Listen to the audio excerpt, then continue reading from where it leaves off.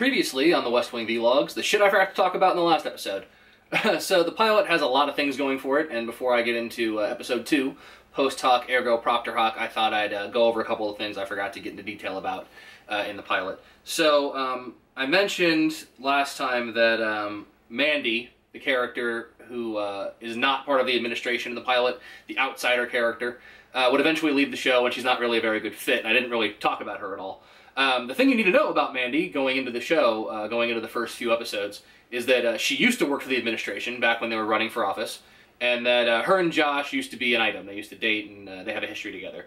So when she joins the show, it's another one of the things that I don't really like about that character, and that I think a lot of fans don't like about that character, is there's a bit of that we used to date kind of plot going on between Josh and Mandy. And the show is just better than those kind of stories, and honestly, the few times that it's brought up that Josh and Mandy used to date, it's useless information. It's like, why does that even matter? It's funny in this episode, episode 2, to see Josh get so annoyed about hiring his ex-girlfriend, but anyway, I forgot to mention that last time, and I said she doesn't fit into the show, and that it's apparent from her opening scene.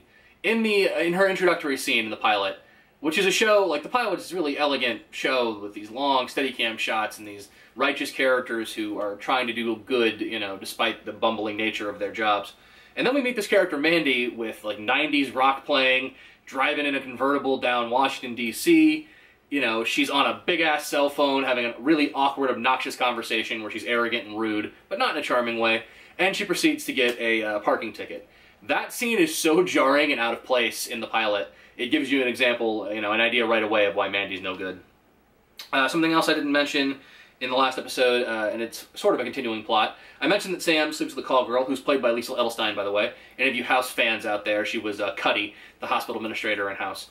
I mentioned that he sleeps with the call girl, but I forgot to mention that in addition to this being, you know, an obvious problem should it leak out, that he ends up telling his boss, Leo, he ends up telling his boss's daughter, in a wonderful sequence in the pilot, a big moment, a big monologue moment where Rob Lowe is trying to tell Leo's daughter's third grade class. That's how it's set up. Sam's got to give a speech and talk to Leo's daughter's third grade class about the Roosevelt Room. And he pulls the teacher outside at one point because he doesn't know anything about the Roosevelt Room. And he says, you know, gives this wonderful monologue where he says, you know, it's an awful day, and my boss crashes bike into a tree, and my best friend's about to get fired for going on TV and making sense, and to make things worse, I accidentally slept with a prostitute last night. So would you please, for the love of all that is good in humanity, tell me which one of those little girls is Leo's daughter? And she says, that would be me. Leo's daughter's third grade class. She's the teacher of the third graders. So Leo's boss is the president.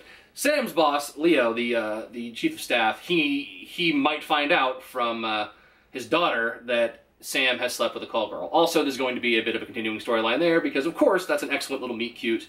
And there'll be a bit of a romantic sort of kind of subplot for Rob Lowe and, what's her name? Madeline? It's not Madeline. Mallory, that's her name. Leo's daughter. So, that's something I forgot to mention in the last episode.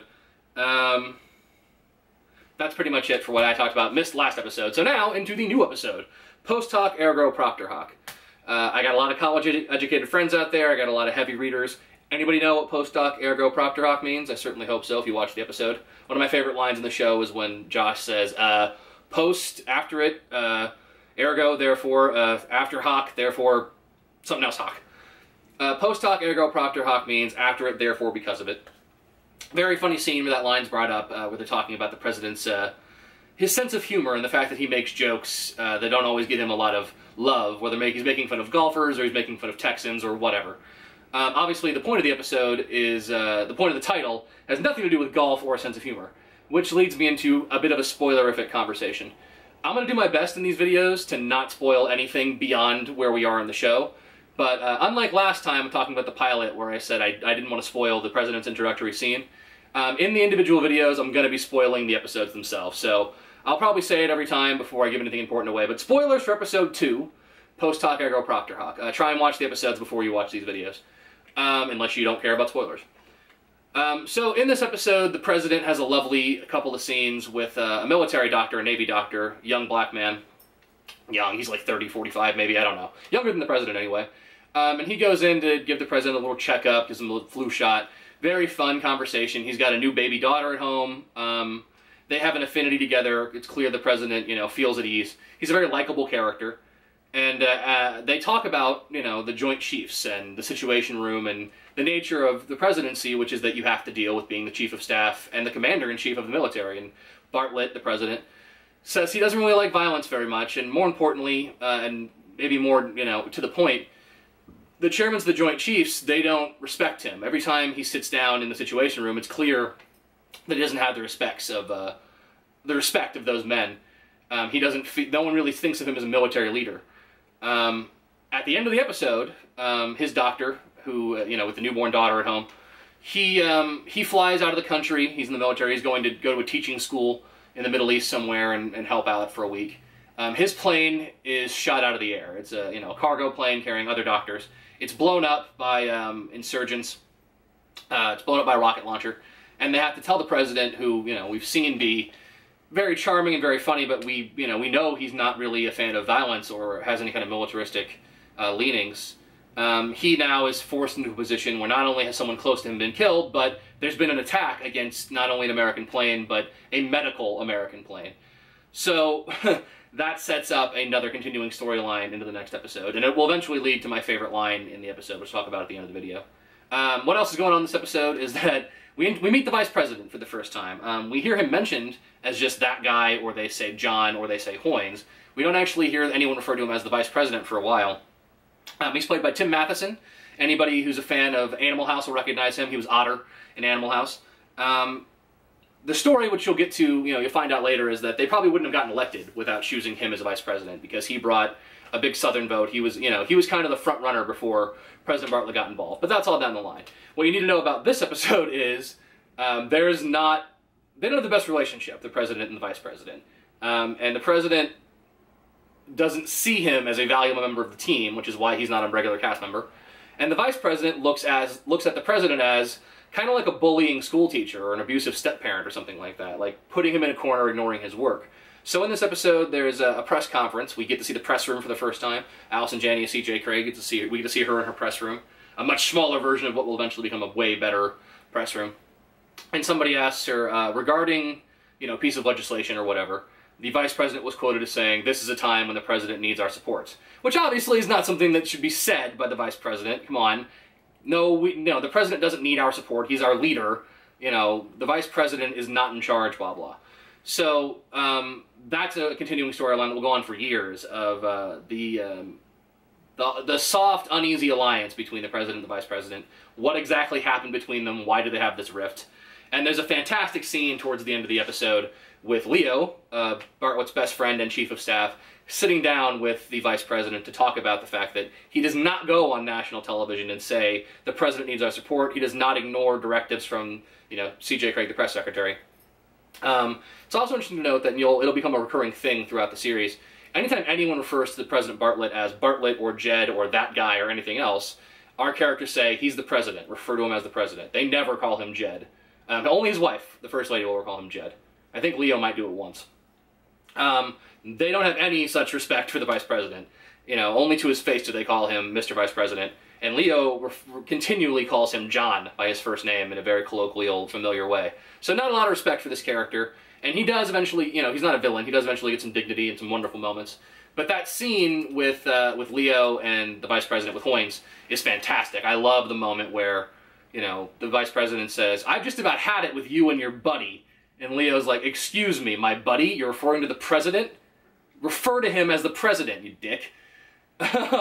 So there's a lot of good stuff in here. There's plenty of humor. Mandy, in the opening scene of this episode, it's so jarring. Mandy opens the episode, again, with crappy 90s rock, and she's driving her convertible down Washington, and she jumps her car over the curb and has a screaming match in public with the person that she was working with in the last episode, Lloyd Russell. She at one point threatens him with her shoe. Just really like, what is this? Let's get back to the real characters.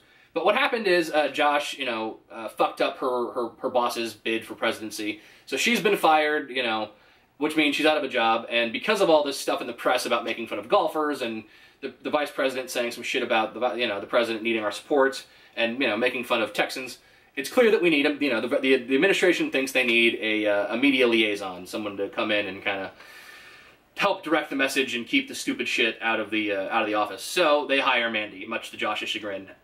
Everybody kind of teams up on him, gangs up on him, and says, we're going to hire Mandy.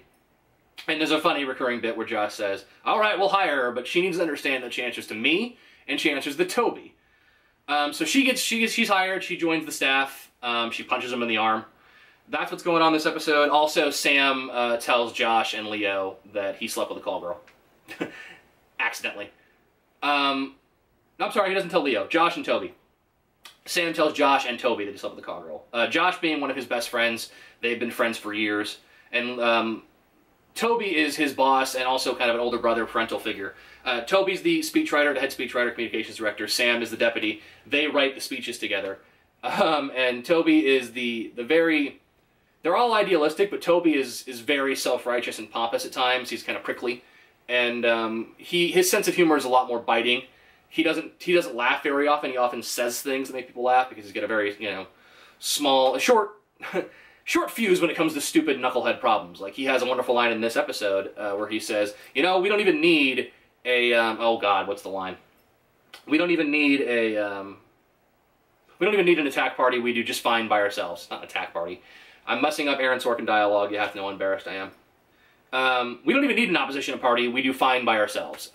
There's a great moment where Sam tells Toby, his boss, by the way, I accidentally slept with a call girl. And he's like, I don't understand. Did you trip over something? So that's continuing as well. The Sam sleeps with the call girl subplot. What else here? I got my little notes. Because there's a lot that goes on in these 40-minute episodes.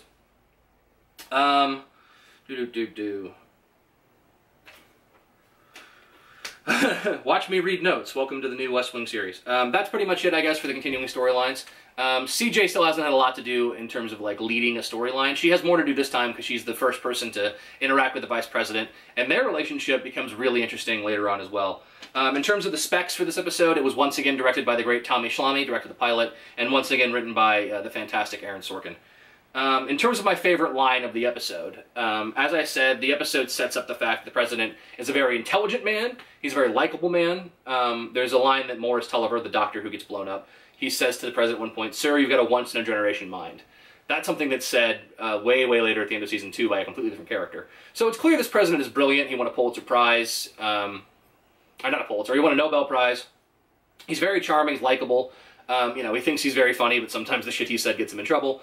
But he's not, he's very liberal. He's Catholic. He's not into violence. He doesn't understand violence. He says at one point, I understand our country has enemies, but I don't feel violence towards any of them.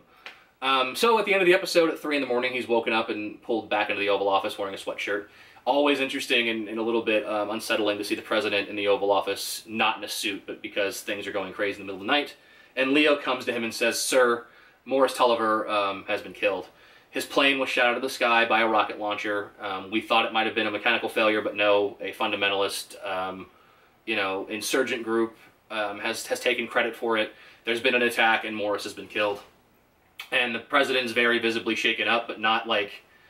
He doesn't get the jitters, doesn't start crying, just very quietly, this character we've seen making lots of quips and jokes is very quietly looking down and saying, okay, do we have this, do we have that, where's the leader of that country on the phone? Just very quietly getting things in order. And Leo says, "All right, sir," and starts to leave. And the president calls him back and says, the last line of the episode, which is my favorite in this episode, he says, he goes, "Leo." Leo turns back and the president says, "I'm not afraid." Yeah, wait, no. Yeah, sorry, my shitty handwriting. He goes, "I am not afraid. I'm going to blow them off the face of the earth with God's own thunder. Get the commanders." Very fucking badass line. It's the first time we get to see somebody, especially particularly the president, speak with that, that kind of authority. It's a great little cliffhanger. As I said, this is not a show that we do, individual storylines for one episode. Things continue on. So, for those of you who are big Game of Thrones fans and you're like, man, they just kill people on that show all the time, get used to it in the Aaron Sorkin series as well. People die on the West Wing. It's pretty brutal. If you really like somebody, be careful. They might be killed. It's obviously not as bad as Game of Thrones, where like half the characters get their fucking heads cut off before they get raped, before they get thrown into a fire. But a lot of people do die in this show.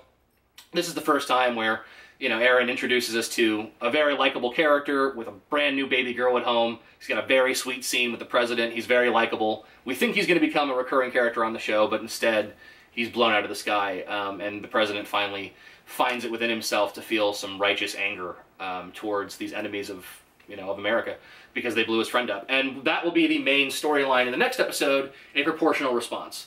The big thing going on next episode will be how the president and the United States is dealing with this attack.